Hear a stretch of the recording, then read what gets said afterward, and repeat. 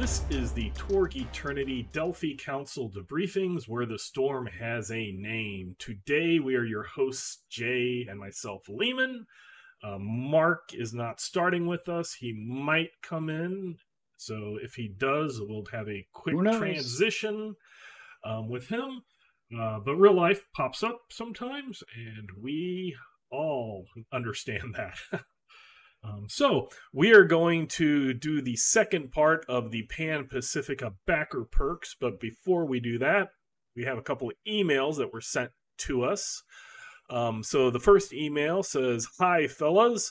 I happened to listen to the most recent podcast today, literally 3 hours before running, and I will do some slight editing to cancel out some possible spoilers, but I'll say literally 3 hours before running a chase." And since we talked a lot about chases in the last two episodes, that was probably very convenient. It says, "I can't thank you enough for all of the excellent ideas you discussed." And then basically he goes on to how his group planted a bomb, and how they added some other things to the chase that led to a very satisfying, explosive finale. So that's pretty cool. You're able to bring in some other things to the chase to add to the drama and excitement. I agree that chases are a risk of becoming quite samey unless planned and managed carefully, so I intend to try to encourage participants to do things apart from trying to go fast, attacks, defenses, interactions, etc. One of the house rules I'll try porting from my classic Torg game is the concept of skill synergies, e.g. maneuvering in a vehicle uses the lower of vehicle adds and maneuver adds, taunting in foreign languages uses the lower of taunt adds and language adds, etc. The intention is to encourage more variety of actions and broaden the optimization range of narrowly focused characters. Thank you again. Keep up the amazing work. No exaggeration, the DCD podcast is one of the things I look forward to most every week. Best T.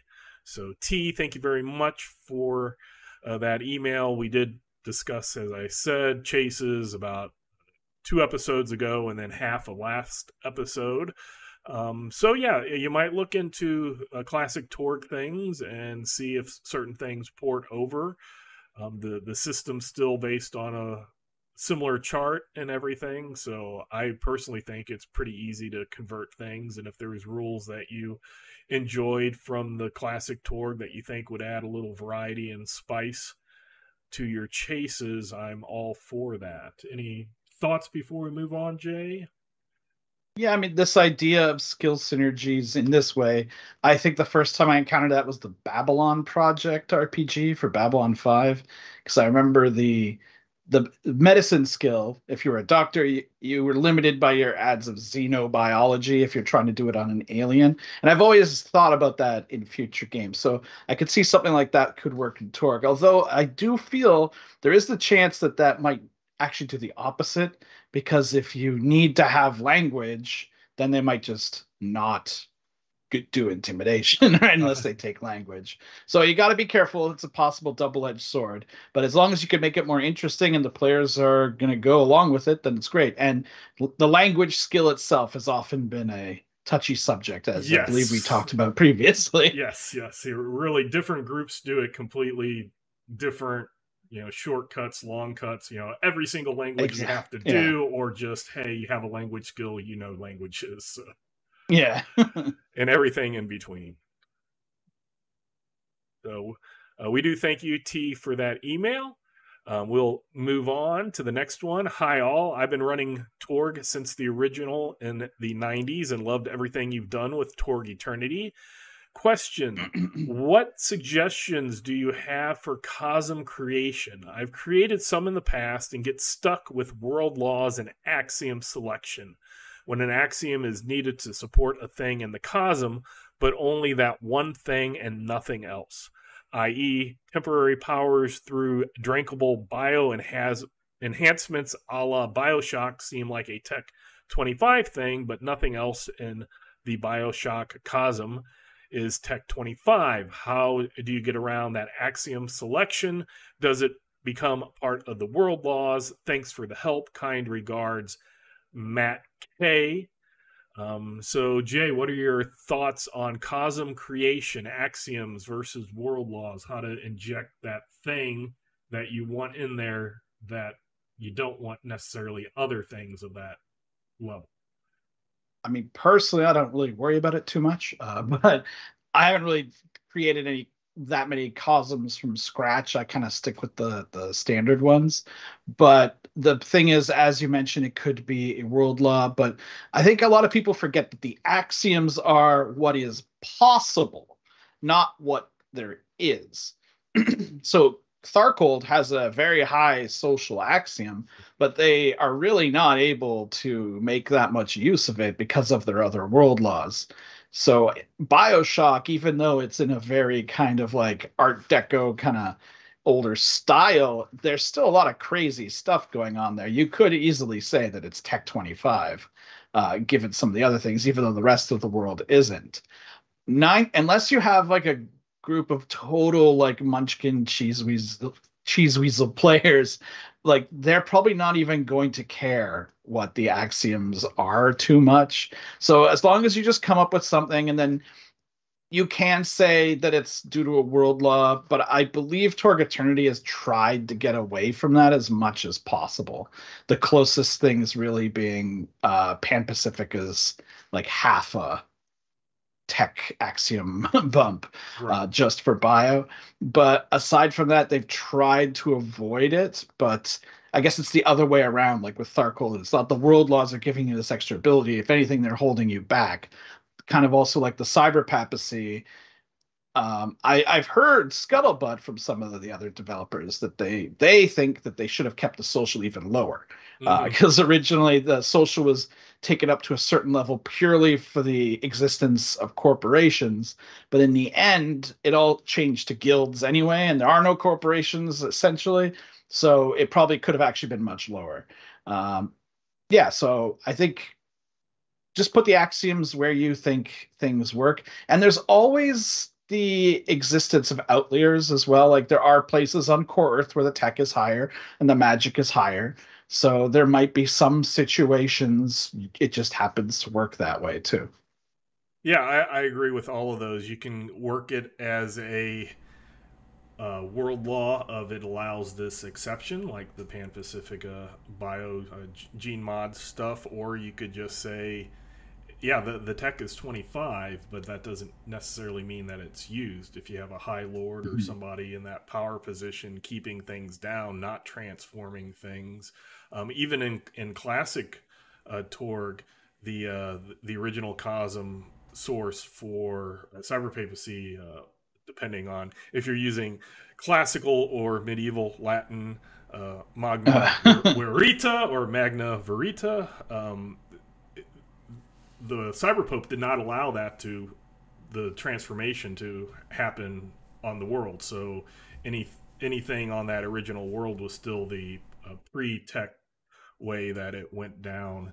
It was only in the realm of the staked out steles of Core Earth that the cybernetics and everything came in. It was able, if somebody moved it across the Maelstrom Bridge, it was able to be used, but it wasn't there. So your High Lord and your Darkness device, you have a lot of manipulation there of what they allow, what they don't allow, things getting it. And that could, an underground system of people moving these drinkable and bio enhancements. I mean, you could have a few adventures just on that, of setting up a black market and, moving stuff around. So yeah. And I think I'm not 100% who I was talking about this with before, but if memory serves, in Ororsh, the Victorians' weapons are actually, like, not counting Slayer guns, which are crazy Van Helsing guns, right. but like their regular armaments are actually a little bit lower than what their tech level would allow for. So when they came to Core Earth and suddenly they've found guns that already exist that they can use that are better than their current guns, it's like, well, hey, there we go. So there's but even still, the odd like inn or like village, there'll still be people with like, you know, cap and ball, Uh, guns and stuff as well. yeah, when you're shooting muskets and the guy next to you can use a lever action rifle. Yeah, Yeah. You're like, oh, okay. they both work. So yeah, do what you need to do. So that's one of those things. And then I was also going to say that Jay does have Infiniverse Exchange products for different cosms that are not necessarily the base official ones. So Not official. you can check those out for ideas. I want to say I did in my Paraverse. I have the thing that happened in my group was they unwittingly allowed the Aztec Empire to come up and be a thing. Right. And so I made some Cosm cards for that. So there's, if you want to make Cosm cards and figure out how those Cosm possibilities, you can go really into it, or you could just say, oh, this is just a pocket Cosm, a mini Cosm that doesn't have all these things fleshed out. And so you can go as deep into it as you want, or just have it as a little sidetrack flavor type thing that doesn't really get into it. I think you also did Akashan Cosm cards, didn't Yeah, you? I actually went so far as I did Akashan cards and Ukan cards Cards. and Maritika cards. And I was probably going to start doing some Godnet cards. I just never got around to it. Uh, But yeah, totally unnecessary, right? Especially for Acacia, because it's like, should that even still have anything? But right. I just thought it was nice and flavorful, personally. Yeah, so go as deep into that, or like I said, you can lay off if that's basically it's your Cosm. You can get as deep Yeah. into it and have some real good fun with it anyway. So hopefully that helped with the how to do tech or any axioms you could do with magic or psionics and social as well. So thank you very much, Matt K, for that. And for any of the viewers or listeners, you can email us and we'll read off the emails, answer any of your questions at torgdcd@gmail.com. And then let's go ahead and move into the Pan-Pacifica Backer Perks Part 2. So our next perk in line is from the archetype Champion of Hope. And the new perk is called There's Always Hope. The prerequisites are being from Core Earth and 3 ads in reality. And this perk is when you receive a Cosm card from a Cosm other than Core Earth through any means, you may choose it at any time to make a reality test to attempt to convert it to Core Earth Cosm card. On a success, the Cosm card changes to a Core Earth Cosm card. You discard the original one and you randomly choose, or you get dealt to you, I guess, randomly, the Core Earth Cosm card. But if there is a play immediately language on the Cosm card, you need a good success to change it. So if you're in Cyber Papacy and you pull out one that's immediately needs to be played, then you're going to need a good success to change it as you're trying to warp reality really quick instead of over time. And this can be attempted only once per card. Before I hand it over to you, Jay, for your opinion, I do want to say that this changed a little bit. I think the original version was just you automatically convert it to a Core Earth. But there are cards that you could get that you might like, and always being forced to do a Core Earth Cosm card isn't necessarily always fun. And I think there was similar things that required a reality test, so that's why that was brought in. And then the play immediately, I just thought would be the backer and I both, we had a lot of back and forth. We came to the agreement that having it need a higher success to change it made sense. So what are your thoughts on the There's Always Hope? This is a very good perk. If you're making a reality-based Core Earth character, you probably should just take this. It's kind of in that, that level. It's the no-brainer not level. the no-brainer level, because not only is it get a core Earth card, it's also a redraw a bad Cosm card just in general. So, I mean, you might be an Isle and you might want some of the Isle cards because some of them are pretty good, give you just magic items, but Right. some of them are pretty bad. Certain trap gets revealed, you know, and you're like, okay, now I'll do it because it gives you the agency, which is the really important thing. If it was automatic, it would be way worse. Making the reality test is not a big deal because you're probably going to have a high reality, probably maelstroming people, like all that stuff. But the most important thing I think is that it's limited to once per card. So if you attuned the Destiny card attuned to let you draw another Cosm card, you could do it again, and you could do this multiple times per act if there's other ways of drawing Cosm cards. This does mean you do have to really think about if you want to use those Ucan and Acacia cards then, because that might just be funneling core Earth cards. And almost every core Earth card is really good. Some of them might not apply exactly, but most of them are really good. So that's sort of like the big bonus for core Earth. So yeah, this is like, this should just be in the reality section of the 1.5 book. Like, there you go. No, like I said, I was really happy, and it was a fun experience to work with the backers to start off with the concept and then adjust it to fit right.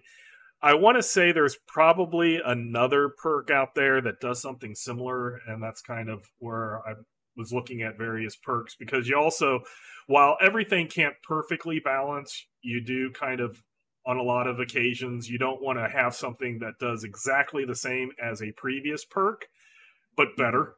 So being able to adjust it a little bit. But this one was really fun with the backer doing this. They all were, but this was one that I just remember there being a bit of back and forth on. So the next one is called the Rule of Cool, which is from the Aloof Sniper. And it is, you can attempt seemingly impossible shots using just your coolness factor. You substitute charisma for dexterity when using missile weapons, fire combat, or energy weapons. You choose one, so you pick the perk, you choose which it applies to. And then when using the chosen attack method once per scene, you may spend a possibility to replace dexterity with charisma for your dodge defense in that combat. So there's kind of a two-parter. One is you're substituting charisma for one of those three skills: missile weapons, fire combat, or energy weapons. And then the second part of it is when you're using that method, you can replace charisma for dodge once per scene, which a lot of scenes do only have one combat, but not. So thoughts on that? I don't know how I feel about this one, to be honest, because I know a lot of people try to rehabilitate charisma, to try to make it more useful. But this seems to be kind of like overdoing it, or like just being a bit too in your face about it. I don't know if it would really be that worth it to take normally, because dexterity, like getting to use your charisma, if you have a high charisma, which I'm assuming you do for this, then getting to use your charisma for one of your weapons is fine, but usually you do need your dexterity for other things like the defense. And spending a possibility is not nothing, but it is noting that that only affects your dodge. Right. It does not affect unarmed, right? So I kind of worry that this can get you into trouble, maybe, that you're not really necessarily ready for. But yeah, I guess it seems almost like one of those artificial, this is my build kind of perks, more than like just a cool roleplay perk. I mean, I think it works, but you have to watch out that it could backfire on you. And it just seems a little too, I guess, artificial for me. Mm-hmm. I can understand that. This, I think I might have mentioned it last time, the Pan-Pacifica backers, we communicated and like not all together. So it was like me talking to one backer back and forth to the other backer separately, and half of them were wanting to do something with charisma because charisma hadn't been. I think on one of the unofficial forums, somebody had did a big sheet of what every backer archetype and official was, and how, you know, the charisma was the dump stat on 99.9% of them. And I think at this point, a lot of backers were like, we want to break that. So they all broke it at one time. Right. But yeah, the concept of this was a sniper kind of staying in the back. Then it would work out if you get ambushed or something and get taken into close combat, as you said. Then the double-edged sword aspect can come in, and you're no longer optimized for that. So I kind of like it, the coolness. You know, you just do things based off of your charisma. It can allow for certain type of role playing. Again, depending on how serious or whimsical you want your Storm Knights or your group to be, that's going to be an individual table decision. So that's one of the things that I would say with this one is this could lead into more comical type things that you might not want at your table. But if you do like that stuff, then bring this one in. The next one, this one might take a little while to wrap ourselves around. This is from the Computer Assisted Speedster. And even though this is called the Computer Assisted Speedster, and the new perk is called a Virtual Follower, it's not tech-based. This was one that started off as like IA Follower, and it had a few names before we settled on Virtual Follower. But it's a prereq which needs a non-contradictory perk granted item or vehicle that can house the follower's personality. So this is sort of a follower. It's a virtual follower. It's a prowess perk too, right? Yes, it's a prowess perk. You have an incorporeal ally from your same cosm built as a follower with no strength or toughness. So you don't have to worry about strength or toughness. 28 points distributed in the other attributes. You get 10 adds and skills. It can socialize pilot vehicles, use utility powers, but it has no mechanical effects on foes in combat and is not affected by foes except through interaction attacks. Actions you and the ally take in combat are resolved using the total from a single shared die for bonus generation, adjusted as a multi-action penalty rather than rolling separately. This perk may be selected more than once, each time giving the virtual follower either 5 XP to advance skills or gain a non-contradictory perk. Again, a few things I want to bring up before I get your thoughts on this, Jay, is the first one is the reason of this perk was a lot of people did not like different aspects of the normal followers or companions, that it kind of adds another character and then that character can kind of take over or be almost as important as a Storm Knight. So this one here was to lessen the amount of dice that you have to roll, worrying about toughness. Also, we are limited on these by space. It's a front page and a back page that requires things. This could have been easily a lot of little caveats and little rules put in there. I want to say at one time it was probably a full page of stuff that we try to condense. But a few things is the first is it's from your same cosm. So you can't right there, you can't have something, you can't be cyber papal and have say an Isle follower, virtual follower. The second thing is that it cannot affect, it doesn't have mechanical combat abilities. So if you put it in your car can't have guns that it shoots.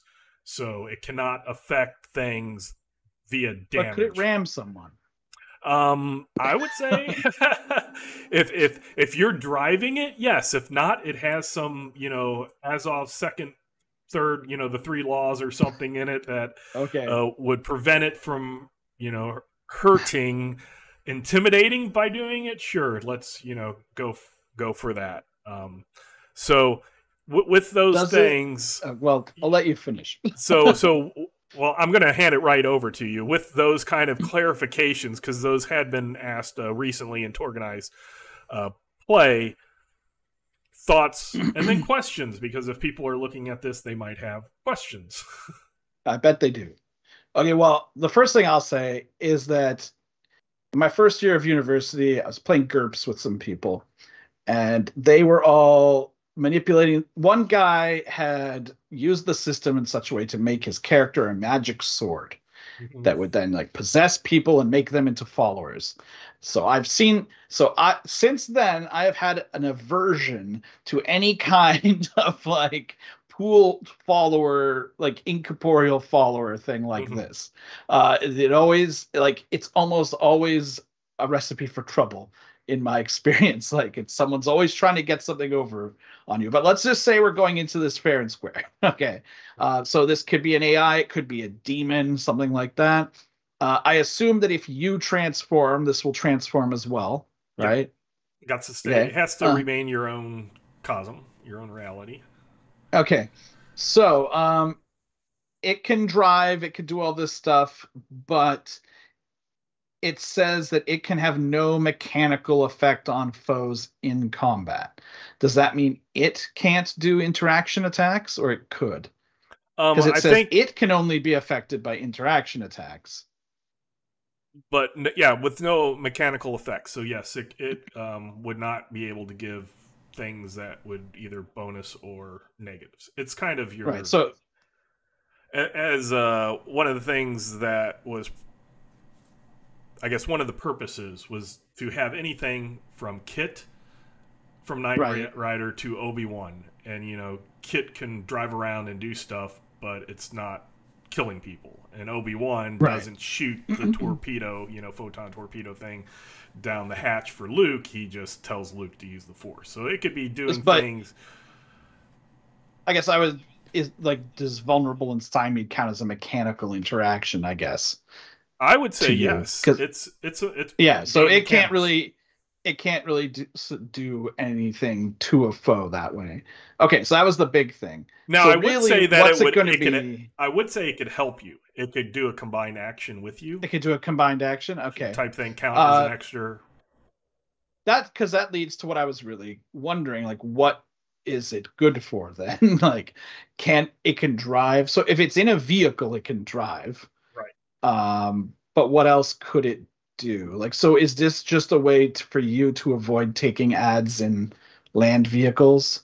Because even if it's driving it, it's still a multi-action for you.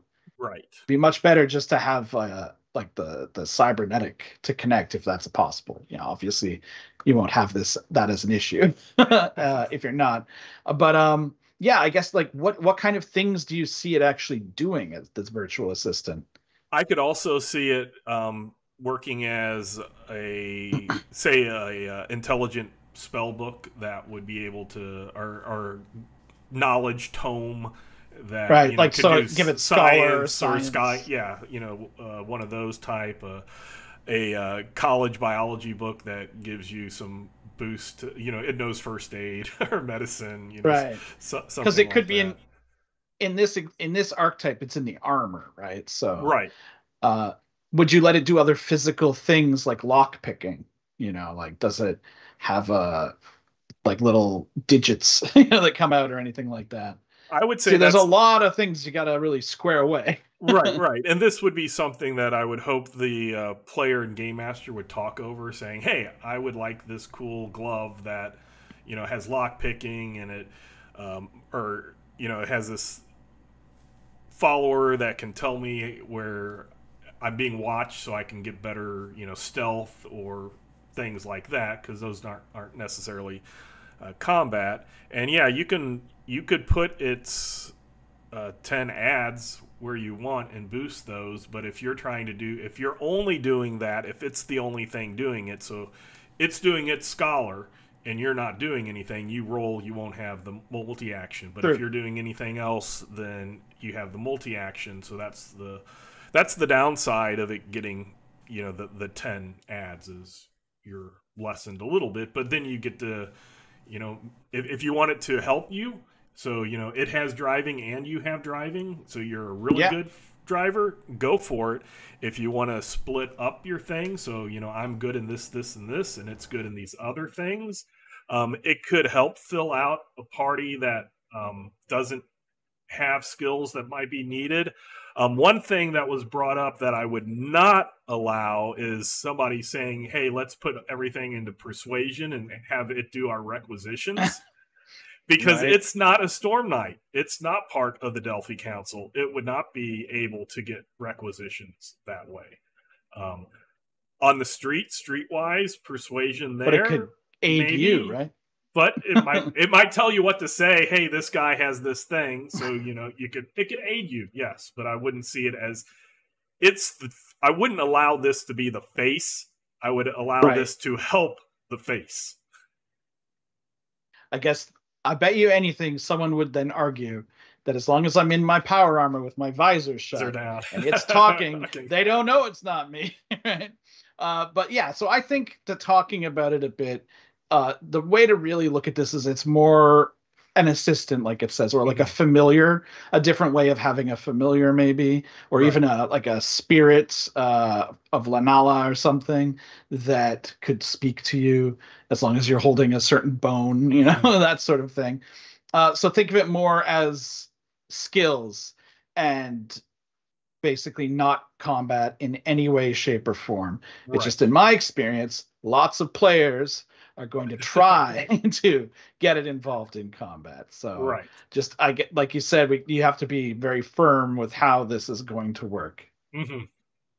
And take the, is that -2 gonna offset to it? In a negative way, it's trying to boost me, but now we have the -2. So if you only boost me by 1, we still have a -1. Why did I do this? And realistically speaking, how often would you take this perk a second time just to give it 5 XP? I mean, it's like, that seems rough. But that's like a larger conversation for things like some of those path perks to take a second one, or mastery, where whenever you take something and don't get anything, it's always kind of like, ugh. Or the companion and other follower perk that you choose it again and you get a few XP or additional perk, which then counts against your perk, so it keeps going. The cost of it keeps going up as well. So I like it. I think the reason I went for this was, as the backer explained to me, it fits a role that is in a lot of movies. I mean, it's got Jarvis named right there. Right. It has, I think we gave a bunch of those type of names. Cortana, Obi-Wan, Jarvis. It's just, it's like a very Swiss Army knife type of thing that you can use it for multiple aspects without having to create a separate perk for everything. So, but it is one that it could be a little hard to wrap your head around. So as a player, as a game master, strongly urge you to get together and determine what's allowed and what's not allowed for this. As well as it's a good idea to do that with any companion, I would say. Mm-hmm. Our Wednesday streams that we are doing now, one of them has a giant moth companion that's kind of based off of the dragon companion. It goes through the evolution steps of obtaining the perks, and there's discussion of how the player and the game master should go through some discussion on, I don't want you just having this thing do the stealth like you guys, to help you out. It's a big giant moth, just to get it's not just another Storm Knight, it's a companion. So figure out where that lies with your group. So I think it's a fun perk. but it needs to be looked at and definitely not abused. And there's if you just read it quickly and don't dig into it, it will be abused. So right. And then we will move on to the archetype of the Psychic Ninja, and it is a new perk, Psychic Knife, which is more of a psychic power, telepathy power, not necessarily a whole new perk. So I will say on this one, for anybody listening, this would not take a whole perk. You would add this to a list, and it would be one of the ones that you take from the list. But it is an axiom of 24. Skill is telepathy of 12. Casting time 1 action.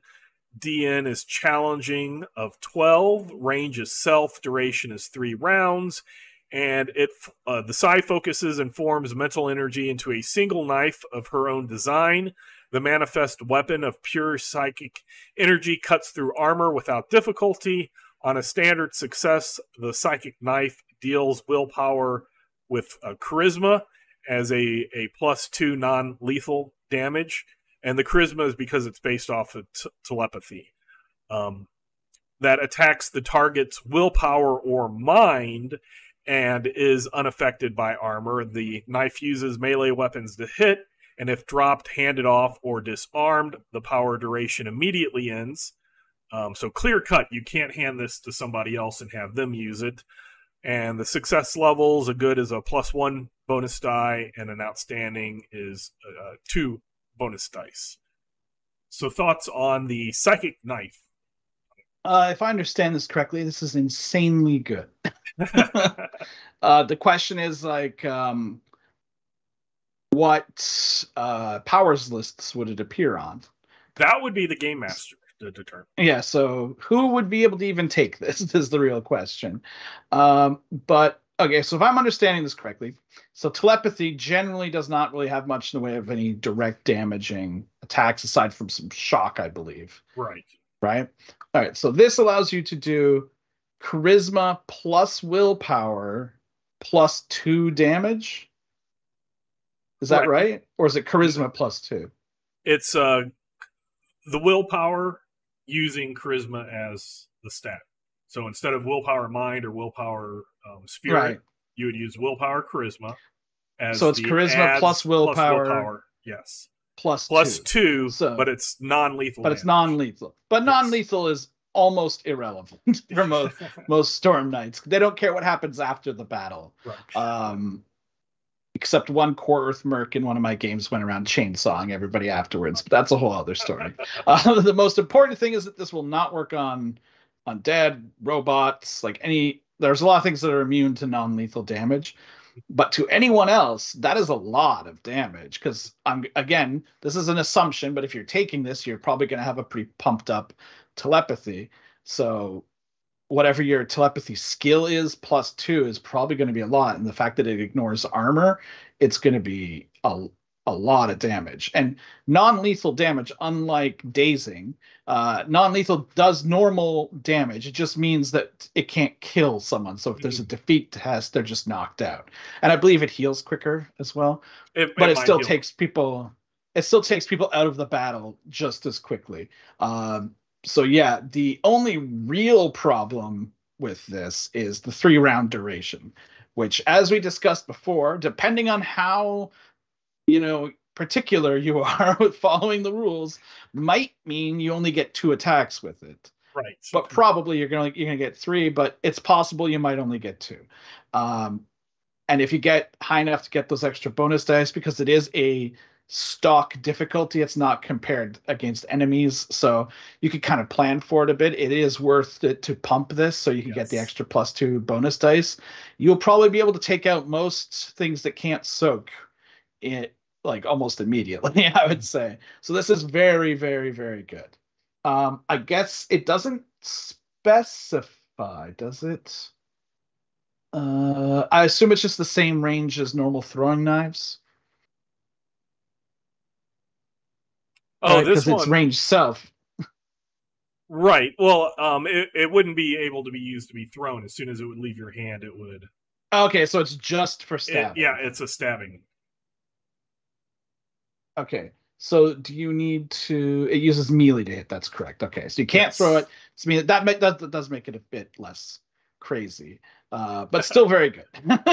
I want to say um, this is a, and I wish I knew what the other power was. There is another power or spell or miracle that this is kind of an adjustment on, which mhm. if once we start getting into like spells and miracles and stuff and that pops up, I'll probably mention this one as Yeah. a way that you can take a previously already done something, whether it's a perk or miracle or psychic ability, and manipulate it to change it to make it something different without having to completely Right. create it. Reskin it. Because I want to say that's where like the willpower charisma thing. There was another one that was like willpower mind or something like that. Yeah. That was a weapon that you could make. Was that a anyway, we'll figure it out later. Well, yes. Something to look forward to. But yeah, so this is very powerful if you can arrange it into your list somehow, and get your GM to agree. I might, because this is a very specific archetype. Mm-hmm. I don't know if we really discussed archetypes in general, because I was talking to one of my players about this earlier, because a lot of backer archetypes, especially in Isle and maybe Pan-Pacifica, are pretty good. Right. Some maybe really good. So a lot of the time what sort of balances them is being in the archetype, like this exact archetype. It's not Mm-hmm. like crunched to the max, so it makes sense and it's flavorful. But if you just allow someone to take the perk on a character that they have totally crunched to do this one thing and one thing only, and they're barely a character anymore, it kind of might end up breaking things. Mm-hmm. So the way I look at things like this is I usually will tell, if a player expresses interest in wanting to play with this backer archetype, you have to play the backer archetype. Uh-huh. Like, you have not just take the perk, you have to play as start, at least Start as right. this Yeah. archetype, what it says.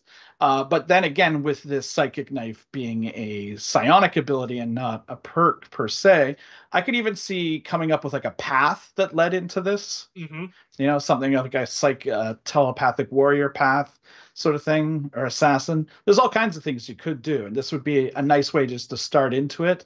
Sometimes you can use these archetypes and perks just to get the creativity going. Right. No, I completely agree with that. And any game master, if you're looking at the perk and you're seeing other ways that a player could stack stuff together, and you just think it's way out there, look at the archetype. If the archetype seems fine as it is, then do as Jay. You kind of restrict it a little bit. It can only be this archetype.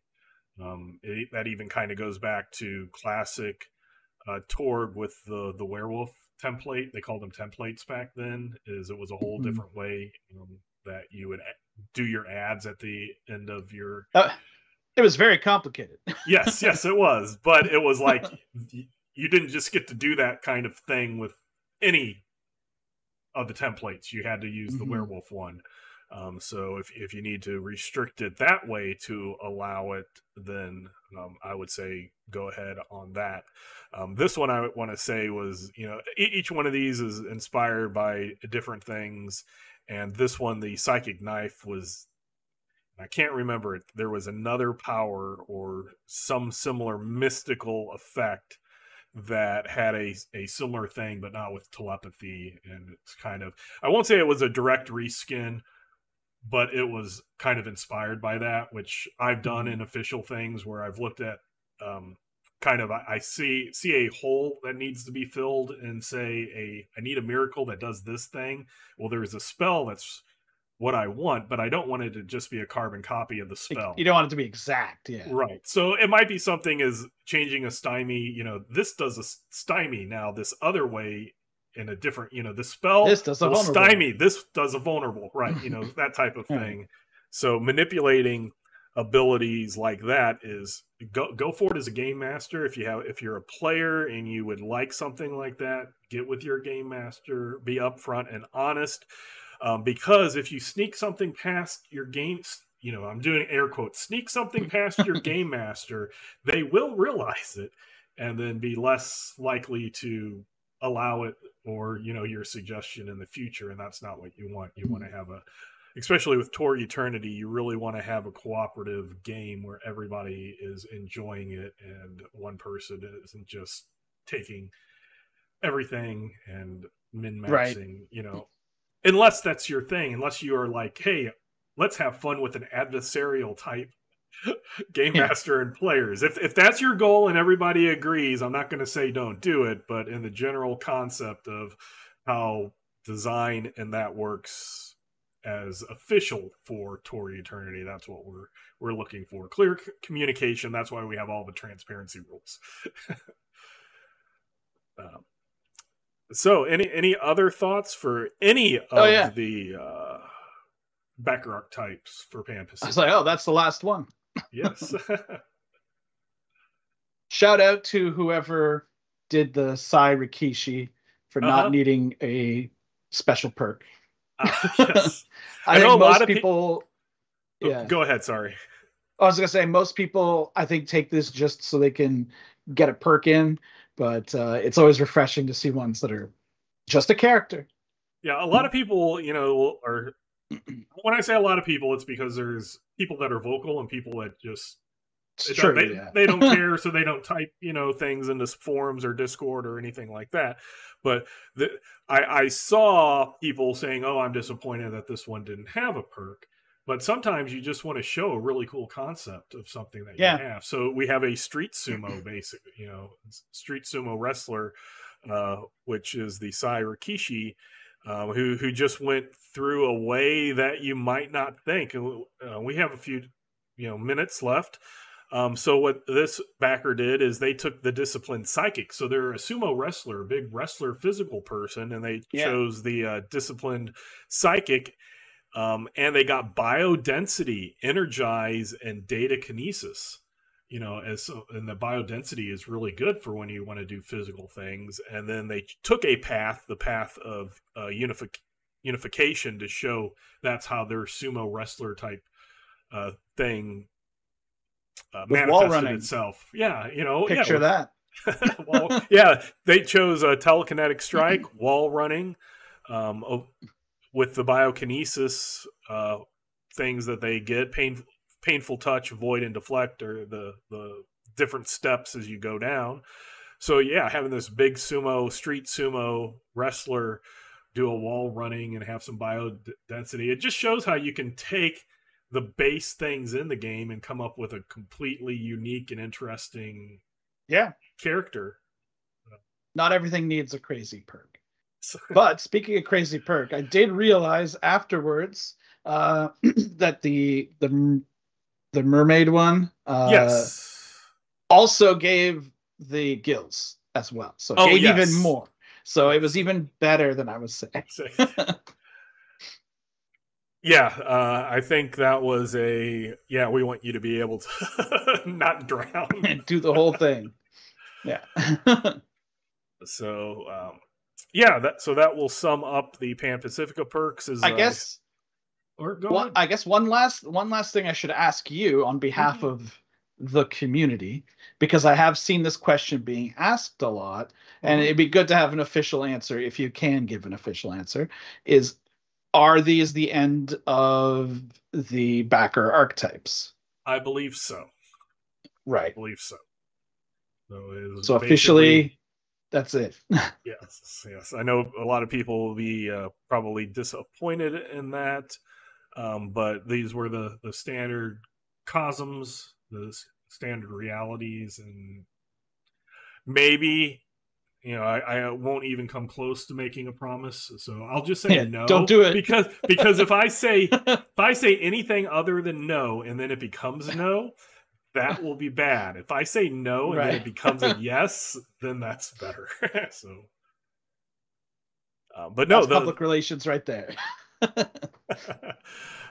So no, I do want to thank all the backers. I stated this last time, but I'll state it at the end also. The reason I specifically did the backer archetypes for Pan-Pacifica was because I've been using the Torg codex when we do our lists of the groups, the perk groups and categories, but the backer ones hadn't been added to those yet.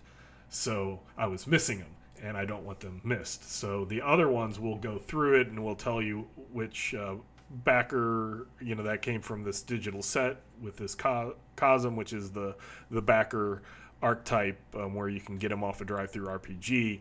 But these were getting left out because they aren't on that list yet. So I wanted to make sure that they got their due diligence in us breaking them down. So now they've been broken down in various ways. Right. So I guess we'll go ahead and end that for this episode. We do thank you for either listening or viewing, depending on where you get your Delphi Council debriefings. But do give us a email at torgdcd@gmail.com. And we'll read your questions. We'll answer any... We'll read your email. We will answer questions, comment on comments, etc. It's a nice way to get in touch with you, the supporters and fans of Torg Eternity. So having said that, we'll say goodbye for today. And until then, we hope you have fun in your own Cosm. Bye. Good night. Goodbye. Hello, this is Leamon after the recording. So I was thinking about the virtual follower a little bit and how in the discussion I did say something at the beginning of it that it could be used for interaction attacks. And it was because I just read interaction attacks, but that meant that it could be affected by interaction attacks. So the virtual follower can't do anything mechanical in combat to affect a threat. And that basically is no damage, nothing that would do modifiers directly against an opponent. But with the ability for combined actions, extra effort, as a game master, you could allow those situations. So that's what I would allow and say those Delphi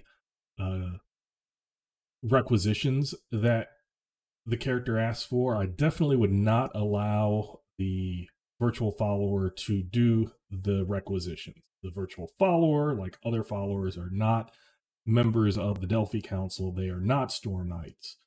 But as Jay said, you might have that thing in your head. Well, it's going to talk in a different voice, and I wouldn't, as soon as a player gets into the needing to justify an action of the, oh, it could do a voice modulator, blah, blah, blah, I would really just nix it at that point, but I would allow the combined action. It is telling the Storm Knight maybe what to say, but then the Storm Knight, and based off of their charisma and their own persuasion and or streetwise, if they're out in the streets trying to buy something, that then it's their role with multi-action penalty. It's their role that is determining it. So maybe the virtual assistant tells them one thing and they flub it up when they're talking if they roll bad, or if they roll good, they take what the virtual assistant said and they just add a little bit of pizzazz to it and makes it a little more understandable. So I just wanted to have that clarification on that perk. The perk is not meant to be a separate individual that can do all the things of the Storm Knights. That's one of the intentions of that perk, was to cut down, to allow a follower in some way, but to cut down on the problems that some people have with followers and companions, whether it's a beast or a person. So I just wanted to clarify that a little bit. And that's basically it. So I decided to tack this on. So thank you very much.